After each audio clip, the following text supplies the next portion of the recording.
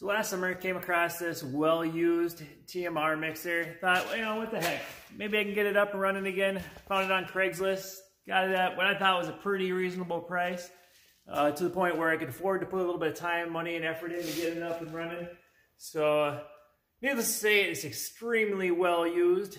As you can see, the side of it's starting to rust out. They did put a liner in it, but even the liner's starting to break and fall apart. So our work's going to be kind of cut out for us. And come on around with me here and I'll show you the inside of it. We can see that the main screw is really taking a beating. Shows some extensive wear.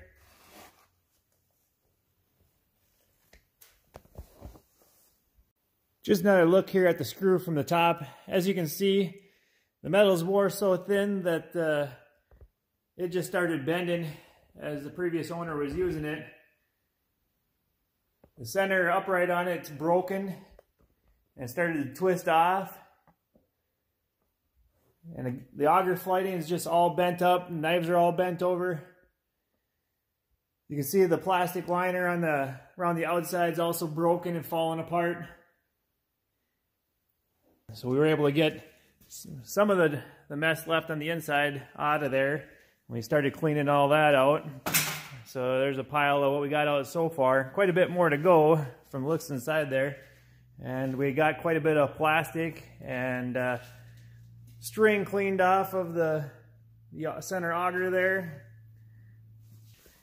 So it kind of goes without saying, this thing's definitely outlived its service life here. It's pretty much used up. We're going to try our luck at seeing if we can resurrect it, get it up and running again. Going to try rebuilding the screw. Kind of start there, rebuilding the unload chain here. And once we get that accomplished, we'll try it out, see how it works, and then we'll try rebuilding the entire outside tub of the mixer here. I'll put a link at the end of the video once we get the assembly process completed. I'll speed things up here as I try to straighten out the upper section of the auger. I'm using the overhead chain hoist to try to pull the flighting back up into position and straighten out the upper center section of the auger.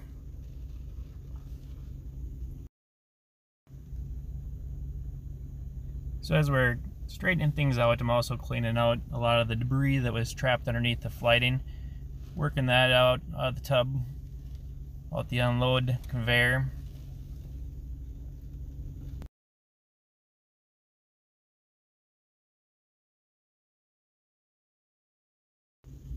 So as we're working on this thing here, I'm having a heck of a time seeing what exactly is going on or what kind of damage has been done to this screw. So I just started kind of cutting things apart a little bit so I could bend things back and get a better idea what it was that we're working with.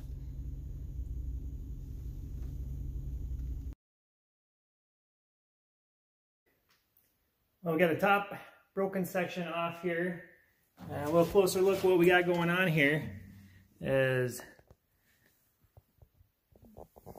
looks like the vertical section of this failed and the webbing here cracked, broke off, and then caused this to twist on itself.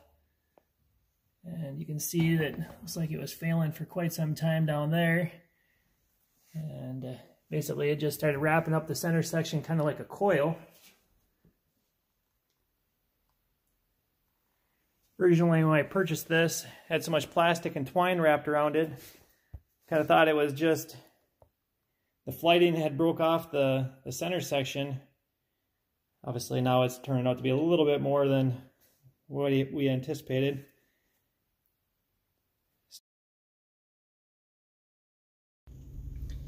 Now with the upper section off and things cleaned up a little bit, it was pretty apparent that I wasn't going to be able to fix this screw in place. So I continued to start cutting things apart and taking this screw out in pieces so we could make a determination on what we were going to do moving forward with it, whether it be rebuild it, buy the new one, or make one of our own.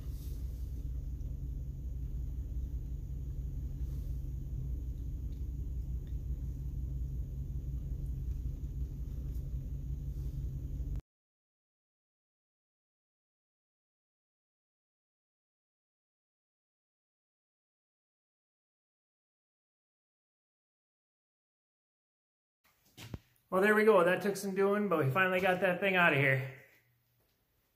Be sure to click that subscribe button and follow along as we get this thing up and running.